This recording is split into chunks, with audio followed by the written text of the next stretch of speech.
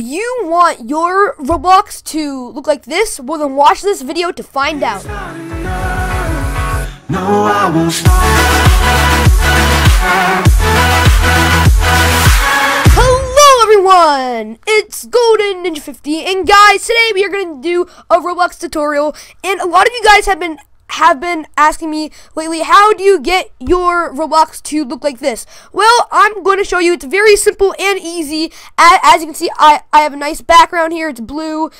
It's a nice picture of a night sky, and the O is replaced with a cheez-it in Roblox. So, and also guys, one more thing, it shows 0 ads. As you can see, this is where the ad does go, and there's completely nothing here. So let's get straight into this.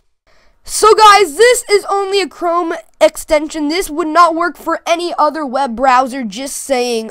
So yeah, so I mean, once you got that, if you don't have Chrome, make sure you install it. But then what you want to do is type stylish in, and then, oh, that is not what I want. Just type stylish in here.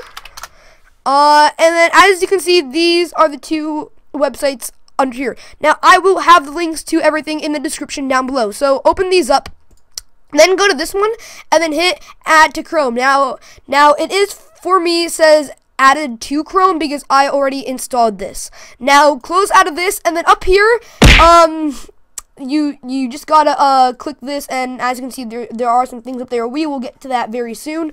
But if this is in the top right corner, you know it's working. Now I believe when you do download it, it says, do you want to add the extension up here? Just click add extension. So now you're on this website, and you can search for Roblox, and boom. And also guys, as up here it says log in or sign up, you don't need to do any of this. I mean, if you do want to, you don't have to, but it does not require you to.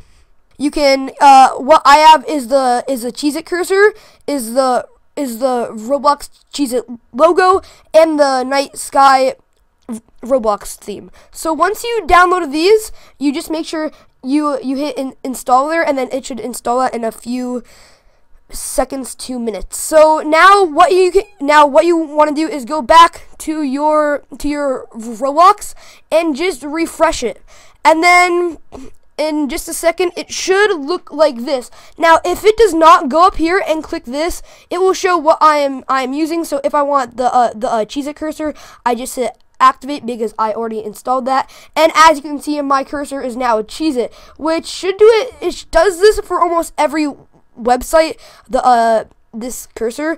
But yeah, that's basically it. So yeah guys, hopefully you enjoyed this tutorial. If you did, make sure you smash that like button and subscribe if you already haven't. Alright guys, I'll see you in the next video. Goodbye.